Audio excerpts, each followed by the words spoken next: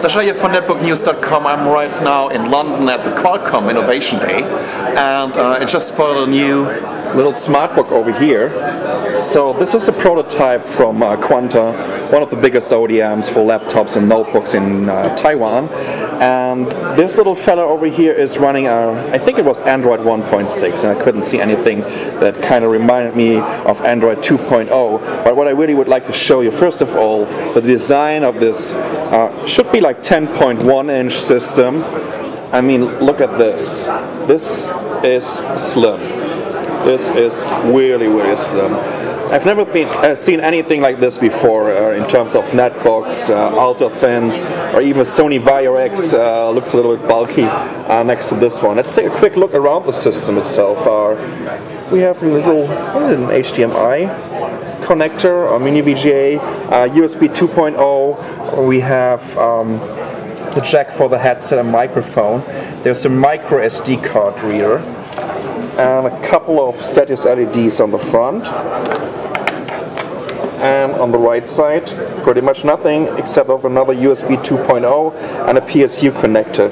Seems to me like I would say 2 or 3 cell lithium ion, or maybe even a 2-cell lithium polymer battery in here. So it's running on the Qualcomm Snapdragon platform, means a 1 GHz CPU.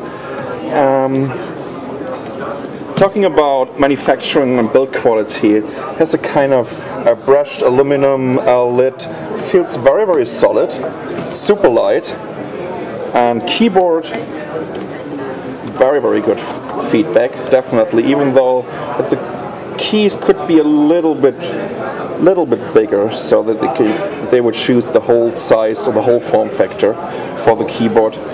Great trackpad. I like the single mouse buttons, even though you have to keep in mind that this is a very, very early pre-production sample. And yeah, great texture of the trackpad. Don't know if it's multi-touch or not. And it's a glossy display, but it's not so glossy, like that you couldn't recognize anything while you're in this bright sunlight. And yeah, so that's a prototype from Quanta, one of the upcoming Smartbooks from Qualcomm, or based on the Qualcomm Snapdragon platform. And you might want to take a look at the Lenovo Smartbook they just announced during their Investors Day last week.